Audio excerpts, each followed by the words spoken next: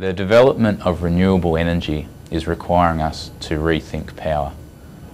The development of electric vehicles and their adoption throughout the world is requiring us to rethink power. And rethinking power requires us to implement new technologies that can sense the network and enable these smart grid applications in the future. The electricity network that we see in 20 years' time will be significantly different to what we currently operate and plan to today. It will be facilitated by sensors with a lot more information, but there will also be changes around the way electricity is generated and stored on the network, and we'll have new customer applications that are requiring us to change.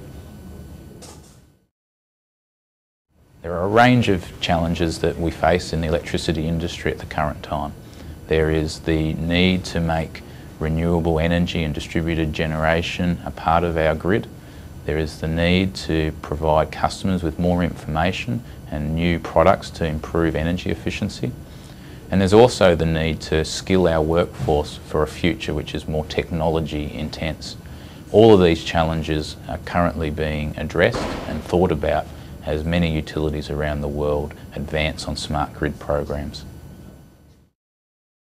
The first steps in developing a smart grid is understanding what's actually happening on the grid.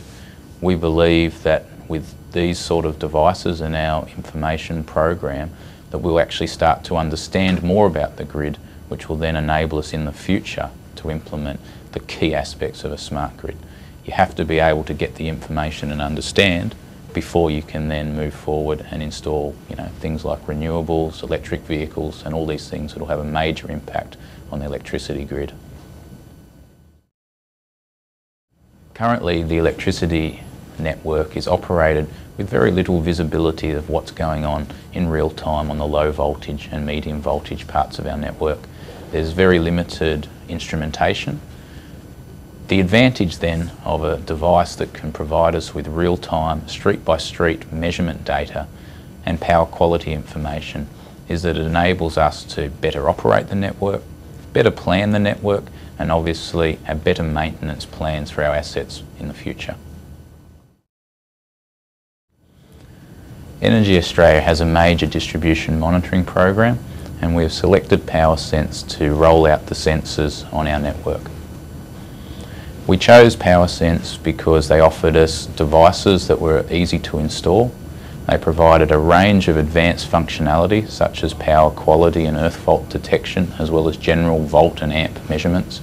And the main key feature is that they enabled us to remotely upgrade the substation technology so that any features in the future that we come up with over the next few years can be remotely upgraded without costly truck rolls.